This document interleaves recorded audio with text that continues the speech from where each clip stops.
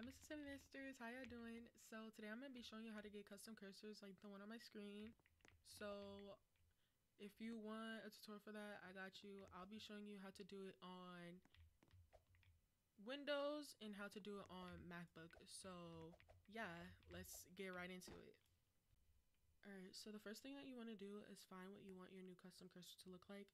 So the first option you can do is use OsuSkinner. If you use OsuSkinner, just download the one that you want. I'll do this one for example. Download it, then you want to go to your files, your downloads, and then you want to extract all, and then boom, you have your new cursor. So you can delete the old zip file. Now, once you have the image that you want your cursor to look like, you can also get it off of Google. You want to go into Photopea. You want to create a new project and make sure the width is 60 and the height is 60. Then you want to make the background transparent and create. Now once you create it, open and place the image that you want. It automatically censors it, so you don't need to do that. And then you want to just export this and name it to whatever you want it to be.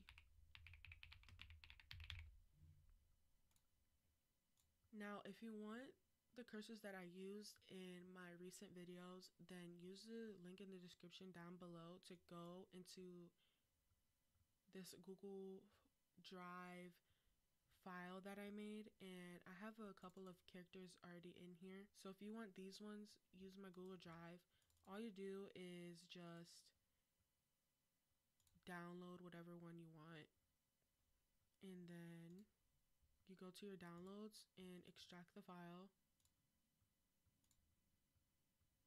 And once it's extracted, then you're done. You don't need to size it or anything like that. Now I'm going to show you how to implement your new cursor on Windows first. So if you're on MacBook, please skip to this timestamp on the screen. So the first thing that you want to do is go to the search icon and search Roblox player.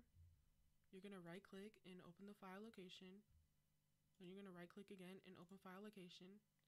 Then you're going to go to content, textures, cursors, keyboard and mouse. And then once you get here, open another tab for whatever cursor you want. So you're just going to copy it. Then delete the existing cursors already in this file here. Then you want to paste it and rename it to ArrowCursor. Then you want to paste it again and rename it to ArrowFarCursor. Okay, now if you want to change your shift lock, all you do is just go back, click this back button twice. You want to scroll down. You want to scroll down till you see MouseLockedCursor. You just want to delete this, paste a, then you want to name this to MouseLockedCursor.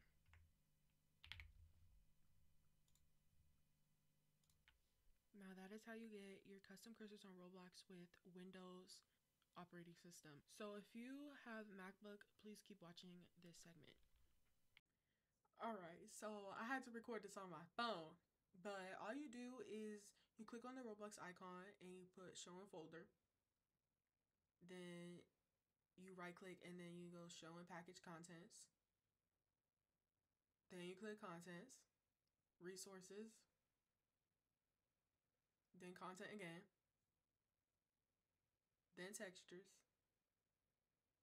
then you click on cursors, keyboard and mouse. And then once you get here, you're going to delete these two existing cursors that Roblox already put, move that to trash. And then you're going to get the cursor you want and you want to copy it, then paste it in. And then you're going to rename it to ArrowCursor. Then you're going to paste it again. And you're going to rename that to ArrowFarCursor. Then if you want to change your shift lock, click that back button twice. Then scroll down until you see MouseLockedCursor. You want to delete that. Then you want to paste the cursor in again, and you're going to rename it to MouseLockedCursor.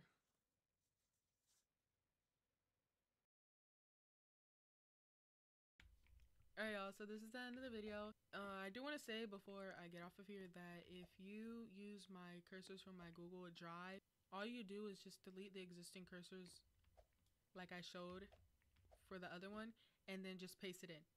All you do is paste it in, that's it. You don't need to rename anything. So I made it easy for y'all. But other than that, this is the end of the video. So if you have any questions, please comment them down below and I'll try to help you. But yeah, have a blessed rest of your day, y'all.